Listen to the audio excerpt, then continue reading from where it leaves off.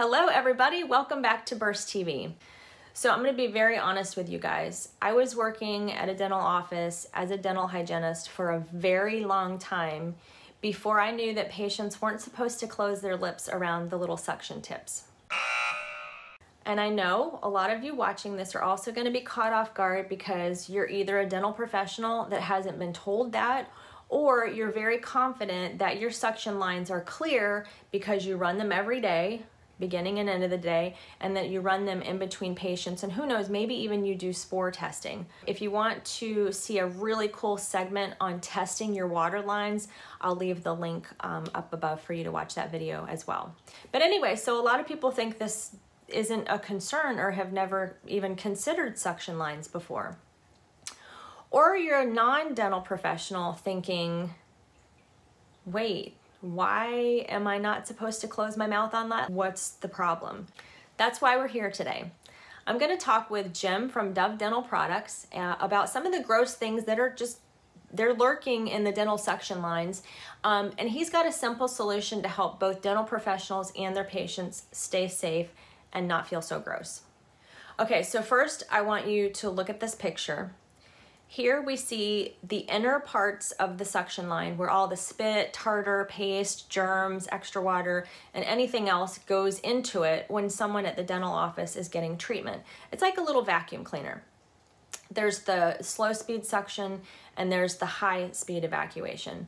Now there's often a little basket that collects big chunks of things, and that's changed. I changed mine every day, sometimes in between each patient. I know it's kind of gross, but what happens over time is it gets really gross. A film starts to build up. And all of these lines that you see in this picture were flushed daily and they were considered clean.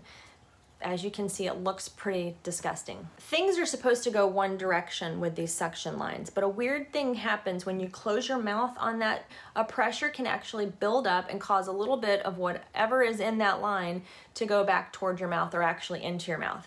And I don't know about you, but I don't want any of that in here.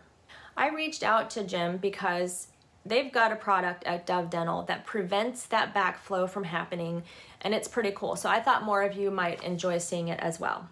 So this device is available for both the slower speed suctions and the HVE, which is the high volume evacuator. So that's the bigger and more powerful one for all of you non-dental viewers. And in true fashion, like we always do here at Burst, I reached out to some of my friends in the Burst Ambassador community to help with this video, because like most of you out there, we have questions. Hi Jim. As a dental hygienist struggling to find the right HVE system right now, I just had a couple quick questions about the DOVE Aero system. One is the noise. How does the noise of it compare to just the regular HVE suction tip? Because we're working off the HVE line, I'll give you an example. This is a typical HVE. That's the sound you're going to hear during procedures, as you're all aware, because you have the 8mm bore. So it's going to be a little bit louder than your typical saliva ejector, which obviously you're working half the diameter of the hose, so it's going to be much lower pitch. The DOVE Aero works off of the HVE line to give you an idea of that sound. So it snaps right on. DOVE Aero is a saliva ejector on an HVE line, and that is the sound you're going to hear. So by comparison, it's a little bit lower decibel compared to your standard HVE. However, now you not only have the advantage of working with saliva with a backflow preventer, but I also have that external irrigation that, if you take a look, it wants to hold that entire suction on the external, so when I'm outside the patient's mouth, it continues to suck up anything that's around it.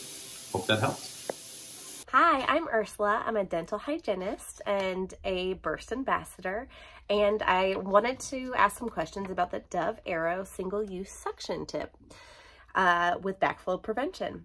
How is it more ergonomic for the dental hygienist than the average high-volume evacuation system? So ergonomics, if you look at a traditional HVE line, this is the DOVE Aero line. So it's almost a match in height, but we connected a swivel top with a 22mm bore. So if you take a look at your existing HVE tips, you're adding a tremendous amount of length, and we know with aerosol you got to get closer to the patient with using that 8mm bore. This is a standard 8mm. We increased it to 22mm to give you an idea of how wide that actually is. And then we put 3 external holes for aerosol collection on them. The only thing this can do for aerosol is collect right at the source. So anything that gets outside the source or outside the mouth, it's not going to be effective. The DOVE Aero is going to be collected outside the mouth, inside the patient's mouth with the widest bore, and have a cheek retractor as well. Ergonomics, again, you got the same on-offs as this. They connect on the same exact lines. And the other nice thing is this tip swivels, whereas this, you have to maneuver it if you want to angle your tip. You can get it backwards here. And then our tip and valve will both swivel as well as the tip. So it makes it really easy to use, really user-friendly. And the best thing is you don't have to clean it. So at the end of the procedure, take it off and put it on your one.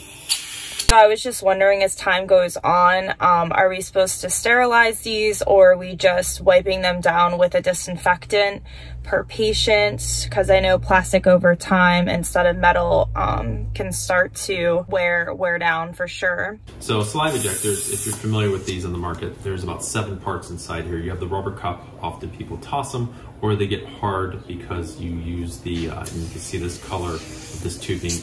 The harsh chemicals discolor it and make it very hard over time. Inside each valve, there are 2 O-rings. Up front, there's a basket to collect things. It's just a lot of parts. On our saliva ejectors, if you take a look, it is all one component, the on-off, but it's clean every time, 100% guaranteed. Hi, Jim. I had a chance to look at your new product by Dove, and I'm really interested in it. I'm curious though, is there ever going to be a chance that you make it an autoclavable item and not a plastic throwaway? Just to give you an idea of why we want to clean a valve, you can zoom in a little closer here. This is a valve that I just took off a room that is deemed clean. This is the inside of this valve. And why backflow is so important is all of that stuff is going to go the wrong way. Everything inside there are reasons that this should be cleaned between patients. And then if you take a look, this little turret actually pops off. If you look at the black in between, hopefully you can see that, that is caked on everything from blood, saliva, spit, from all the last patients, that if you're not disassembling these little valves every single patient, that's what's hidden below the surface. So hopefully that answers your question. One last question for me. So as we go along and infection control processes are becoming more stringent, as they should, as we learn things, do you foresee devices like this becoming a requirement down the road?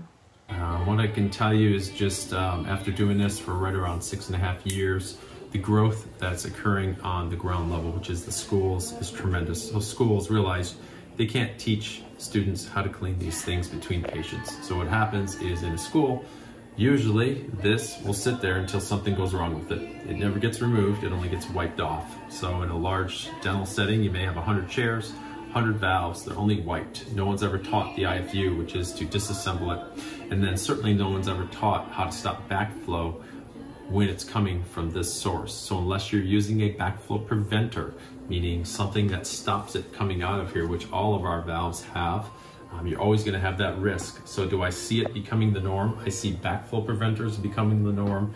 And I think patients, if you gave them the option of a guaranteed clean valve versus one that has questions, still has backflow, and probably isn't cleaned correctly, I think every patient around would select the guaranteed clean one. So do I see it being the norm? Not yet, down the line, but I also see it being the choice of any patient around. Thank you so much, Jim, for spending time with us today and answering our questions. Thank you to my Burst Ambassador friends. If any of you watching have tried these at your practice or you'd like to know more, just leave us a comment. We'll come back and answer your questions and read about your experiences. Thank you for watching, everybody. Don't forget to hit the subscribe button, leave us a comment, and have a wonderful day.